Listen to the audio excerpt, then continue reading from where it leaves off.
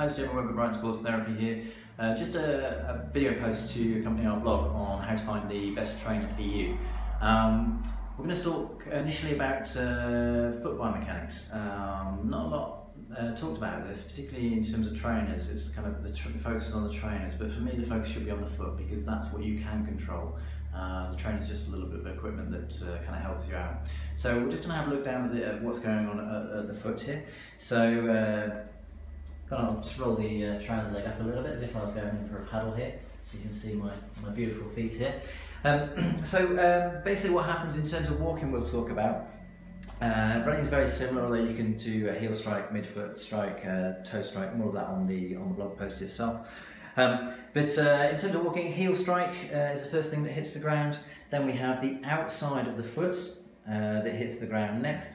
And then the foot pronates, and pronation isn't a bad thing, contrary to popular belief.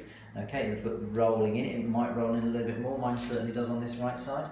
And then as I come through, we have the toe off phase, and the toe comes through there. Okay, that's your basic biomechanics. Now any trainer that you should buy should complement that, it shouldn't restrict that in any way. Now, it's really important to get the weight evenly distributed across the foot. From the bigger picture, I'm just going to show you that now.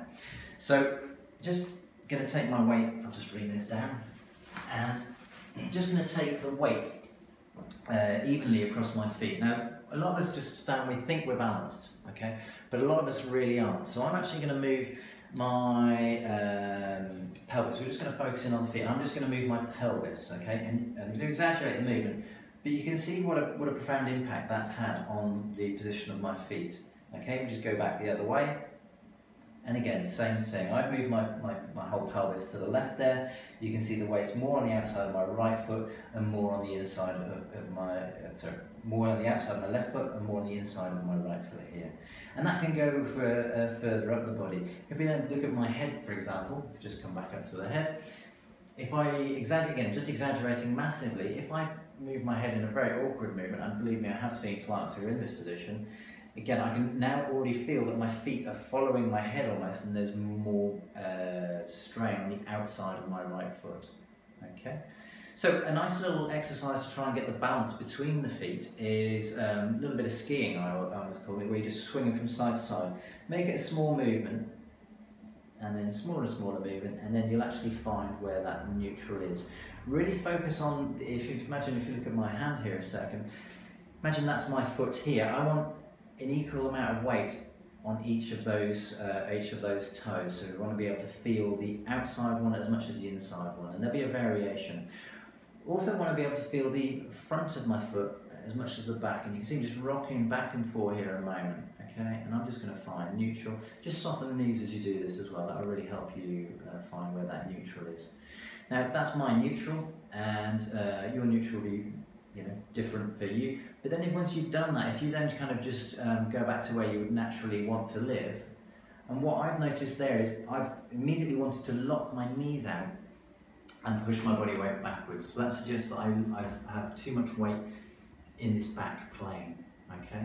Now all of that is really quite complex biomechanics, but I just wanted to show you how important the rest of the body is in terms of what's going on at the foot. Okay.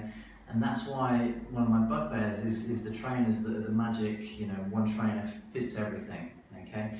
Equally, there might be an issue at the foot, and you might put some anti-pronation kind of something in there, and it might do something good up here. But equally, more often in the clinic we see is that it actually has a negative impact further up the kinetic chain than it does a positive impact, about 80% we would say.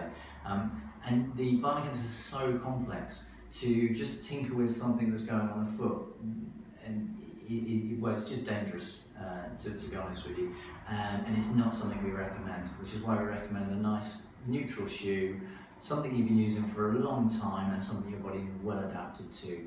A trainer should enhance your mobility and not restrict it in any way. So any kind of motion control, anything that's adding extra stability, I'd be very, very cautious of those kind of trainers. Hope you found that useful. Hope you enjoy the rest of the blog post. Any comments, let me know.